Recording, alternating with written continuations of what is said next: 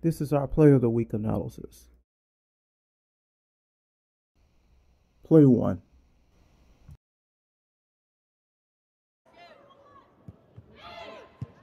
Pukas floats it in. Pukas dives to save it. Rodriguez kept it alive, and Nebraska still in the point.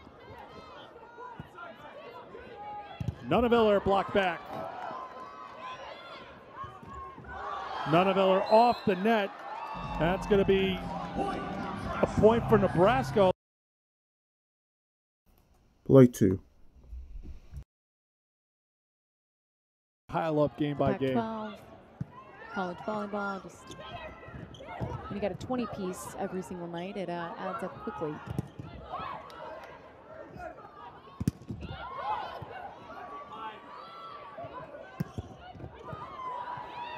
Nebraska's wall there time and again. This one off the net, but the point continues.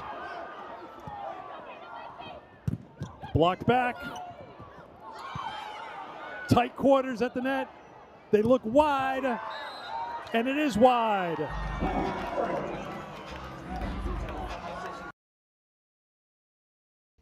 How can we accurately determine tape versus touch? One should trail the ball from their attacker's hand to see the next contact point. If we trail the ball after leaving the attacker's hand, we can clearly see that in this play, the ball hits the tape as opposed to the blocker's hand.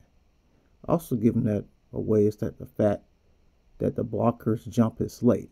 So in this play, there's no way that the ball could have possibly contacted the blocker. In this particular play, the same thing occurs. The next contact point after leaving the attacker's hand is the tape as opposed to the blocker. Sometimes the players will tell the story. Watch the reaction by the Nebraska players. See how they're shaking their hands, signifying that there was not a touch on the block?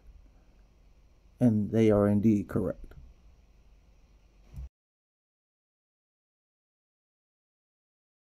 In the next play, watch the reaction again by the Nebraska players when they shake their hands of no touch.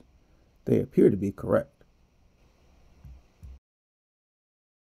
I would like the R2 to give me a solo 4, a shake of the head, and get to the defending side if he or she has definitive knowledge of tape versus touch.